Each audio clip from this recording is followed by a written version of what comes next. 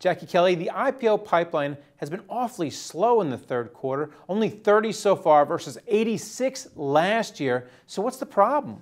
You know, it's, the third quarter, actually we're having a repeat almost of what happened in the first quarter in that volatility slowed everything down. And volatility is the enemy of the IPO markets. You know, we're having issues, well, we've been strung along by what's going to happen with interest rates. We had the China markets close, and that had a rippling effect throughout all the markets around the world.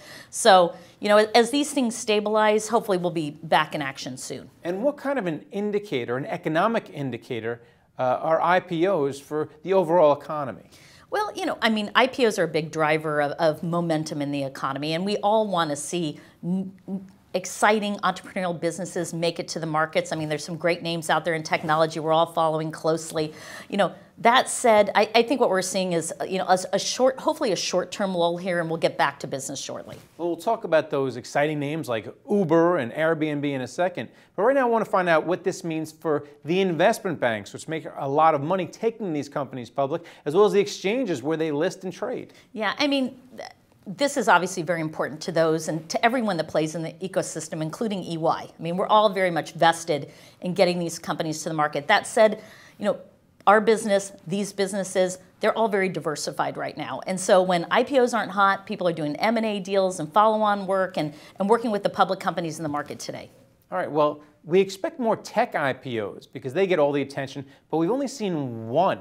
Tech IPOs are at a 7-year low. What does this mean for Silicon Valley? I know it's still hot out there, but you're not getting that throughput, I suppose. Well, you know, although tech IPOs are a little soft at the moment, I mean, they're still definitely lining up in the pipeline. We hear about, you know, a number of companies getting ready to go public, and we're working with them behind the scenes. I think the important thing to know with a lot of the technology companies, especially the hot ones today, is that these companies are growing and building with private investment. I mean, there's been talks about private IPOs, right?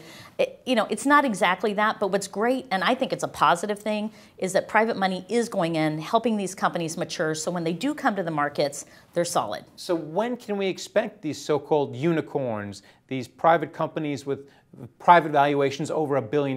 When are we going to see them in the market ringing the bell across the street? Well, I'm hoping in 12 months we'll start to see this come out. I mean, we have over 100 unicorns. I don't know if the latest count's 130 plus, you know, around the world, and many of those are in the U.S. and many are in Silicon Valley.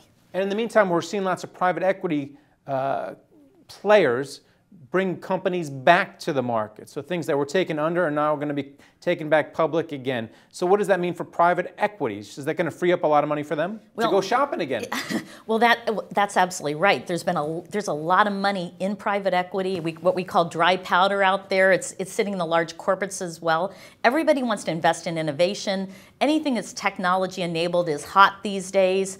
Any company that's even thinking going public, when they put the word out there that they're going to IPO, they come up on the radar screen for private investors all over the world, and some of them are going to get snatched up out of that process.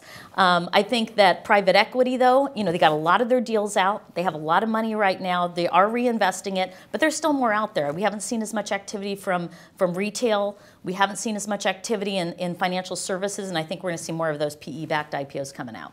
All right. Well, thanks a lot, Jackie. Thank you. And thank you for watching The Street.